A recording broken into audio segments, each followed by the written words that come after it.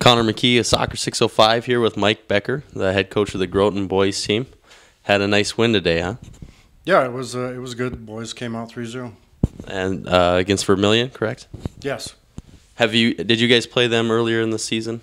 Yeah, it was early season. It was a 4-1 game. We came out on top then. All right, so basically replicating results Yeah. from earlier in the season. What was a major factor in you guys getting the win today?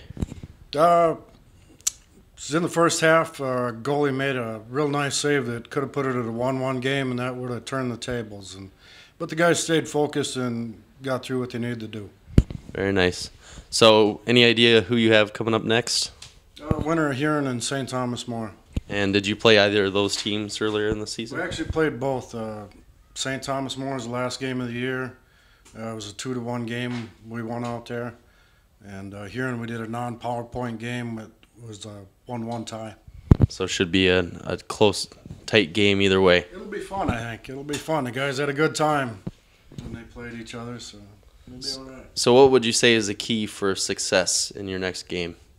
Just for the guys to come out and stay focused on what they need to do and play hard, and they'll do good. All right. Well, thank you for your time, and best of luck in your next game. All right. Thanks, man.